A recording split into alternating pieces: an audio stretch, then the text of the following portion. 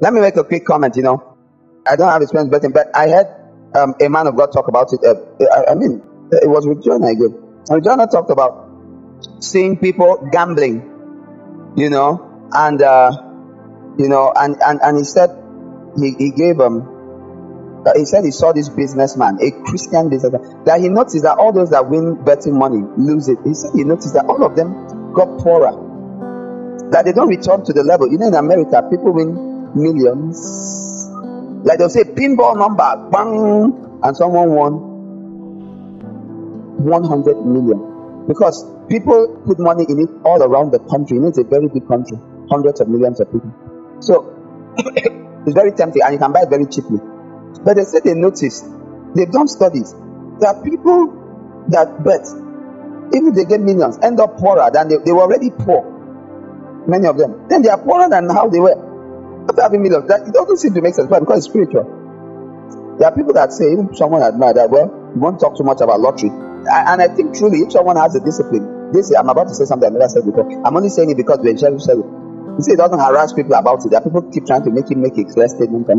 But this is what I think he was trying to say. If you have the discipline and you can not walk past, you're in your house, and they say, send this number to this pin, and you send it, and they take 15 out of money. And you don't do that again for 2-3 years. You understand you're not bound.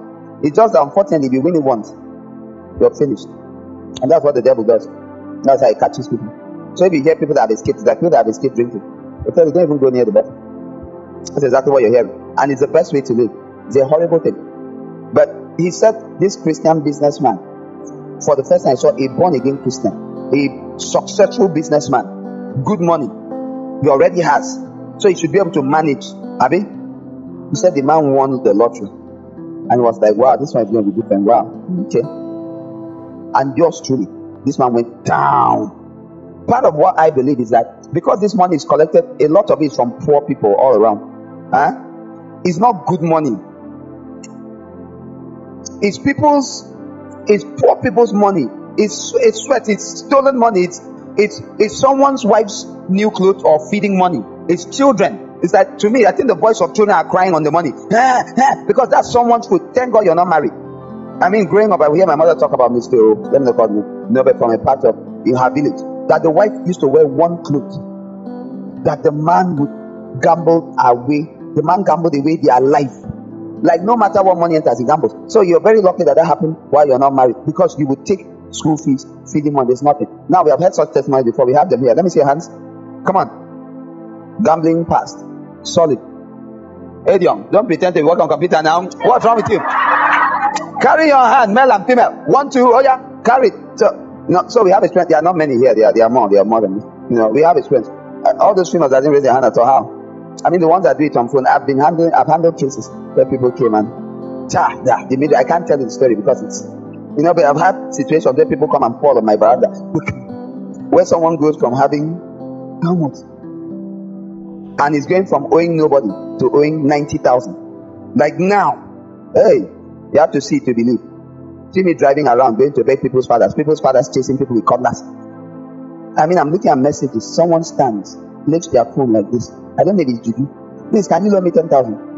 And he collects from that one, puts it, it goes. Calls another phone, give me 10,000. It goes, puts it,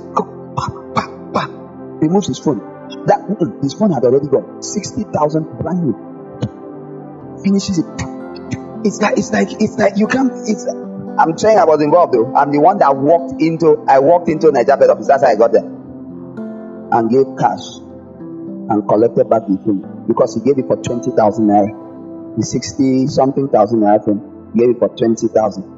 They took 20,000 and they took back the phone and went online and looked for a buyer. Yes, I can be very helpful. I went online and looked for a buyer and sold it. Okay, we reached the last level, but I think whether the brother now said they'll take it, which is their issue. But fool found someone to buy it. How else are you going to get back? Yes, how much? We're struggling to sell it for 30,000 to pay off debts. Because when a young man can go from owing nobody in this world to owing 90,000 in one day with no effort, standing in one place, they give you money, take this money, go and put in the bank. You step out like this, that thing goes. It's see, hey, some of you listening, you do it. Stop now. You see, there's a reason I allowed him to speak that long and all that. And he said, because he felt the pressure to. This kind of long testimony is about your life. You take it during the day and all that, not this day. But as he said, he believes God is saying you should share it. That means there's someone here. Don't think for a second, I doubt it. Like, it's not to call your name, you mean, leave, you're here, stop. Ask God for. You heard him say, he knelt down on the road, asked for mercy, and God broke the power of that thing. Of course, you also heard him say that when he disconnected from proper fellowship, he went back. Because there's something the presence and the power of God does. And there are many people, and there are different people that have been bound by these things. We've seen it. I've seen people, it seems as if it has stopped. 6 months, 1 year later, it grabs them again. The first time they lost them in 30,000. And then the next time they lost, I say I can't even tell you the full story, because some of the people they take money from, you can't believe. Like, how can you have the audacity? Why do you think addictions, when you hear how many people you call prostitutes are just addicts? They got addicted to something. They need cash for it. They'll do anything. They didn't start out as prostitutes. They got hooked to heroin, cocaine, some hard drug or the other. To sustain the habit, they got involved in gambling. Women have been known to gamble away. You know, America, some people start saving money from when the guy is a child, when the baby is not born yet, for college. Women have been known to gamble away. Women, not just men. Gamble away the child's college fund. Gamble all. There's money that has been saved for 18 years. Gamble away all. Away. How? Little by little, little by. Because once he hooks you, he keeps telling you, if you don't put this, you hit it big. Once you hit it big, you return, you never do it again. Once, if you happen to hit it, like you heard him give you a very practical story, you say, I'm running a lucky streak. If I put it again, I'll get double. It is Satan. There's no way you don't know it's Satan. It's so evil. Come out of it. God wants to free you, all right? It's a wonderful thing, and we are going to be free. Remember, the devil, Jezebel, deceives. She allures you, seduces you. That's her job. She does it, and she does it well. It's the same system. Jezebel is not the Jezebel system. The mystery Babylon system, Babylon, is not just religious. It is political. It is economic. It's what controls this world's economics. God wants you to trust in him for your provision. We saw Abraham, Isaac, and Jacob. God provided their needs. He can provide your needs. Never gamble. Doing it from their phones. I went to renew a subscription, a TV subscription once, and the office was opposite. I entered the wrong place at, around Barracks Road, and I saw young children with their water thing and all that, and I was asking, what is this? And that's the first time I entered a betting place. I was shocked, and I found out, and I got to hear later, that young children, every sort, people that sell water on the street, that's how some of them come to me and beg for money and say they lost their money. They gambled it. Everything they gave them to sell, they took it and gambled it and lost it. They're trying to double it, and they're saying, my auntie will kill me, and she will. They and sometimes people think they stole it. Someone was telling me that there's a guy, the wife thinks he has girlfriends. He doesn't have any girlfriend. His girlfriend is Beth Niger. That's where his money goes. But the wife thinks that he has a girlfriend he's maintaining. He's not. His girlfriend is Beth Niger. These things are demonic things. We haven't prayed about it enough. We had said long ago that we would pray against it. It used to be where I passed on the road. I say, Lord, in Jesus' name, shut down this place. Shut down this place. That thing has destroyed lives. Let me tell you a final horror story just to carry you through the night. My wife, one of the children in my wife's school, in her class level, my wife's school, cute little girl, she won 20,000 naira. The husband said, bring the money. He said, no way. This is real. I mean, this is not long story. Because my wife called and said, this girl didn't come back. And what happened to the girl? Why didn't she come to school? The husband took petrol.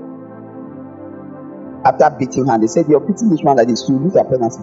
Went out, came back with petrol, entered the group, did like this. He had 2 children. 2 children. I don't know the suspicion whether he wanted to die too, or his wife dragged him back in. All of them wiped out the household. Because I'm keeping this 20,000 for to help get things.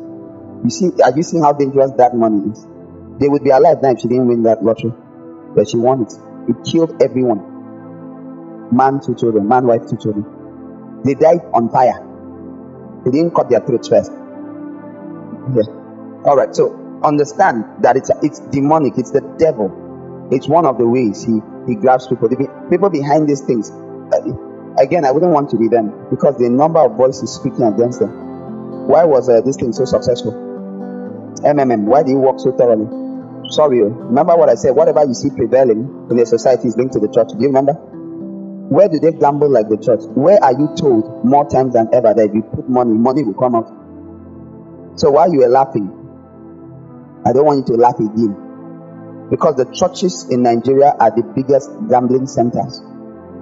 There's nothing like it. Very reasonable people go out and put money with the expectation of getting money. And the bad thing is the other people, sometimes they pay back. This one, very few times. In fact, it's never God that is paying you back that money, because God doesn't do gambling. You don't give to get. You give to give. You give because God says you should do good. Let him that stole steal no more, that he might work with his hands what is good. Ephesians 4:28. And have to give to the poor, to those that in need. God's method is give. Do good to all men. Continue the due season you reap. Do good to all men, especially those of the household of faith. But a system. I remember when God really spoke to me about this strongly. You people, your gambling centers, most churches are gambling centers. Do this for the man of God. Do this, and it will come back to you 100 times. That's a gambling center. So when he hit Nigeria, everybody went, wow, because we have been prepared. We had been prepared by, in quotes, men of God. And we were exceedingly open. I hope you know churches were doing presentations on MMM. Standing like this, using a projector, standing and shame. What for training is even different. You know, it's similar, but stood like this and you're introducing MMM to the whole church and all that. And the whole church jumps in. Christians will support it everywhere. Okay? But thank God for God is here with us. Amen. All the people that did it here lost all the money. Amen. Hallelujah. Do you hear well? I said all the people that did it here, they lost all the money. I remember I was preaching on Wednesday. We used to have Bible studies and I went, make sure you don't go there. And later I heard that some people went there. They lost it. That's the week. The next week they stopped MMM.